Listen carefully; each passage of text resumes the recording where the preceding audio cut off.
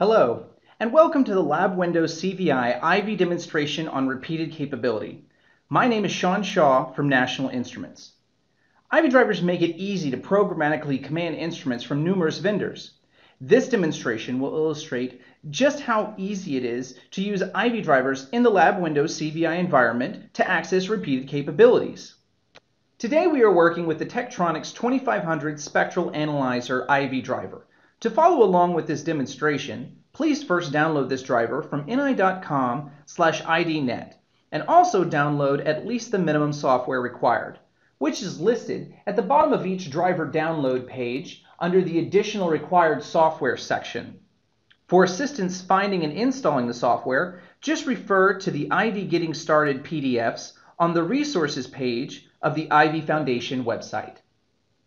Repeated capabilities represent multiple instances of the same functionality in an instrument, and they can vary from instrument to instrument.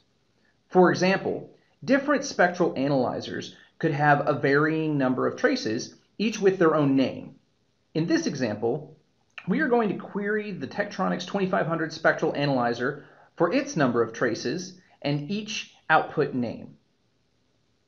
Each line of our source code is commented to help explain the instructions and guide our learning efforts. You may notice that each instrument command is wrapped with a check error function. This function is actually a macro, which will check the status of the instrument and report this status to the error variable.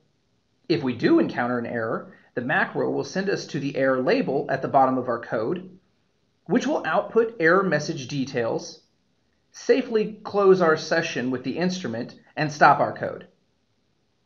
National Instruments created this macro to make troubleshooting easy for customers and suggests its use as good coding practice.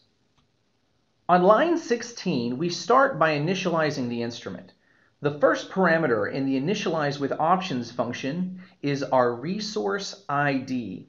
To make this code compatible with another instrument connected to your system, we only need to modify our resource ID on this one line of code. This function also allows us to control the higher level capabilities of IV drivers, such as simulation, range checking, and state caching. For example, we have enabled simulation by sending the string simulate equals 1. Next, we ask the instrument how many traces exist. This information is stored in the trace count attribute. This function stores the results in our num traces variable and outputs the result to the screen. Now we will enter a loop. First, we will query the instrument for the name of each of its different traces, then we will output this name. When the code is run, we should see 5 different traces and each of their names displayed on separate lines.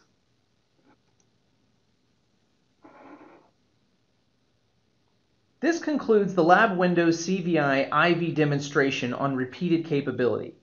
I hope you've been able to see how easy it is to bring IV drivers into the LabWindows CVI environment. For additional information, including videos, tutorials, and more documentation, you can go to the IV Foundation website at www.ivfoundation.org. Thank you.